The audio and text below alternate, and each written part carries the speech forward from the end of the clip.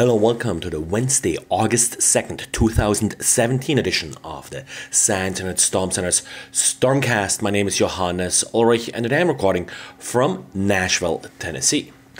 Of course, SMB is still on everybody's mind with the recent denial of service attack, adding yet another current exploit to the tool chest that an attacker may use against hosts running SMB. Now, one thing that was mentioned often when you talked about WannaCry and such was disabling some of the old SMB versions, in particular SMB version 1.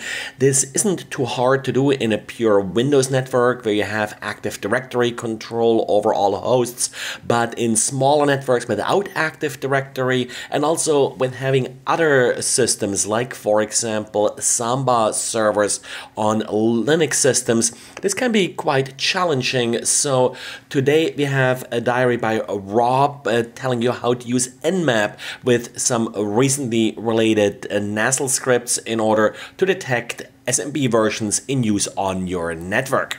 Make sure you're using the very latest and greatest version of nmap, which is 7.6 and was released on Monday.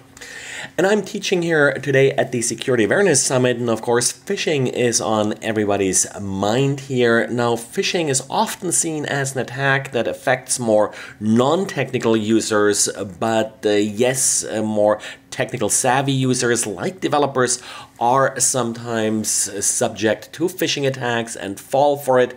The latest example here are the authors of CopyFish. CopyFish is a Google Chrome extension also available for other browsers that allows you to extract text from images. So essentially it does OCR. Now, the developers for this extension fell for a phishing attack, stealing their Google developer credentials, and as a result, their extension was taken over by an Adware campaign. So if you installed CopyFish recently and did see all these ads pop up, that's what's happening. At this point, it doesn't look like there was anything more malicious than annoying Adware installed.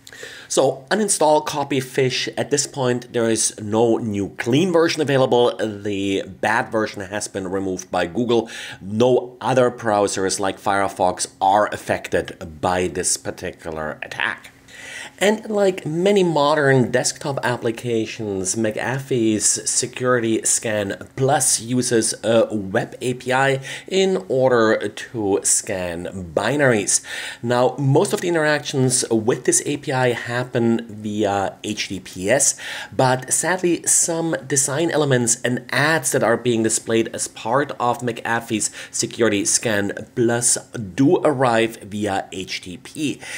Of course, this allows an attacker with a man-in-the-middle position to replace these ads with additional content, and what makes this even worse is that the virus scan application does implement its own extensions to JavaScript, which do allow the launching of arbitrary commands on the victim. An exploit for this vulnerability has been published, so all the attacker needs is a man-in-the-middle position in order to inject the malicious content. This is really not all that difficult to exploit, so definitely make sure that you're updating your software in order to prevent any attacks.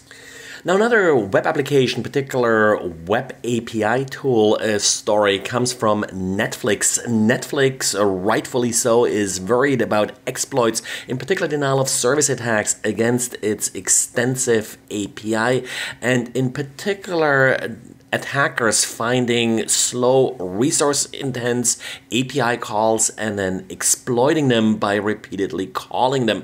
So what better than to scan your own infrastructure first to identify these critical calls and to make sure that they are properly protected with adequate rate limits.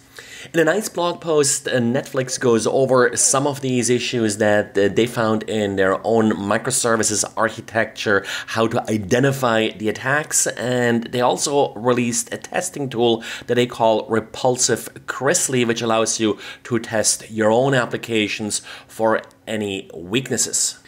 And StartCom, which is behind the famous StartSSL certificate authority, is trying to get back to be trusted in Firefox and other browsers. Last year, the certificate authority was removed from the trusted list because they were caught backdating some certificates in order to avoid some of the deadlines that were looming for weekly signed SHA-1 certificates. Well, they say they cleaned up their act now and they're trying to be readmitted. Not really clear if this will be successful, but it looks like they sort of hit all the points required in order to be trusted again.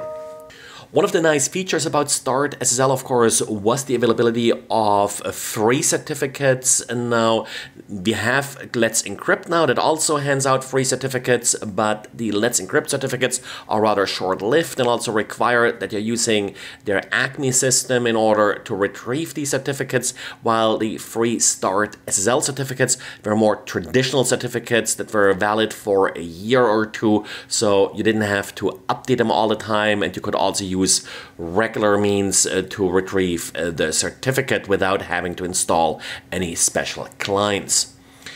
Well, and that's it for today. So thanks for listening and talk to you again tomorrow. Bye.